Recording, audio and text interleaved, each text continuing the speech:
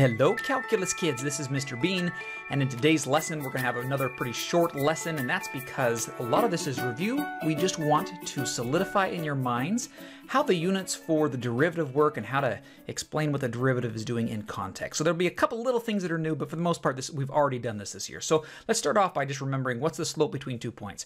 So we could describe this as the change in y divided by the change in x, so it's just some quotient where the y's on top divided by the x's, or a little bit more important way of thinking about it for the context of problems, of word problems, would be that we think of the change in dependent variable divided by the change in the independent variable. So what is the dependent and independent variable? Well, function notation is actually really easy to tell which one's the dependent and the independent, because whatever gets plugged into the function, that is the independent. So when you have f of x, the derivative of f of x is represented by the unit for f divided by the unit for x. Now this is the same thing as the y values divided by the x values. This is slope. The derivative is just slope at a very specific point. So if you had something like, let me think about this, if I had like h of t, like the height respect to time, then you would be saying that if you figured out the derivative, then your units would have to be the units for h and then divided by the units for t. Units for t. All right, so it's always this thing here divided by the input value, which in this case would be the x. Another thing that is not really going to be new, but let's make sure that we're clear about this. We've been doing this for a little while, but now you're going to formally write it out, and that is that if the derivative is greater than 0, so we're talking about that if the derivative is positive, if f prime, then f is increasing. So if f prime is positive, f is increasing. If s prime is positive, s is increasing. If w prime is positive, w is increasing. Okay, just so if something's derivative is positive, it's going up, and if the thing's derivative is negative, it is decreasing. That might seem like very obvious things, because really what is that? That just means if the slope is going up, it's increasing. If the slope is negative, the thing's going down and it's decreasing.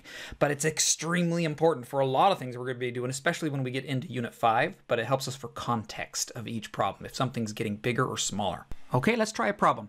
We have Mr. Sullivan who wants Mr. Brust to hurry up and finish creating his packets in Algebra 2. So we have this P of W thing, where P is how many packets he's completed, and W is measured in weeks. So how do we interpret P of 10 equals 1? We've been doing this for several years in mathematics and high school math, and that is just that 10 is the weeks. So we have after 10 weeks, Mr. Brust has completed 1 packet. Okay, this is supposed to be a joke, because that it really is how long Mr. Brust takes to complete packets. Okay, so then we go into P prime. What is this? This is where we're getting into the calculus stuff. So P prime is always a rate of change. We have a rate of change, and we're just trying to interpret within this what is going on. We have on the 39th week, Mr. Brust is making packets at a rate of 4 packets per week. And I want to underline this thing that says at a rate of, because this is an important phrase when we're trying to interpret what a derivative is. When you're taking the exam, the AP readers are going to look for that. They want to see P prime when you're interpreting it, that you're talking about that it represents a rate of change of whatever P was, which in this case P is the packets, and so it's at a rate of 4 packets per week. Okay, let's do one more of these. This is a really short lesson, and we now have, this one's different because we are given a function that already represents a rate. So the rate at which Mr. Kelly is buying baseball cards per year is modeled by B of t. B of t is already a rate of change. Okay, so it's almost like this already is the derivative, if you were used to thinking rate of change is a derivative. So interpret B of 3 equals 150. Well, in this case, we have that on the 3rd year, Mr. Kelly is buying cards at a rate of 150 cards per year. Again, I use that phrase, at a rate of, and then it's 150 cards per year. So what happens if we take the derivative of a function that already is a rate of change? If we take its derivative, then now we're saying the rate of change is going to be changing. So this is kind of interesting to look at this.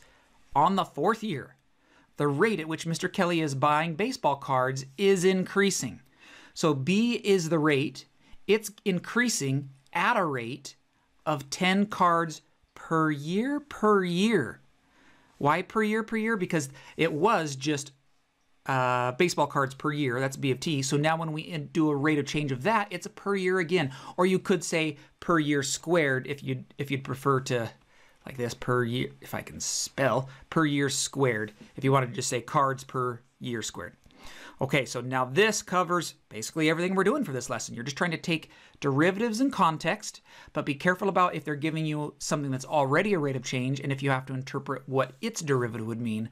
Just be careful that you get the correct units, and that you're always using this important phrase of at a rate, so that you can clarify how you're interpreting this derivative stuff. Okay, rock that mastery check, and I'll see you back in our next lesson.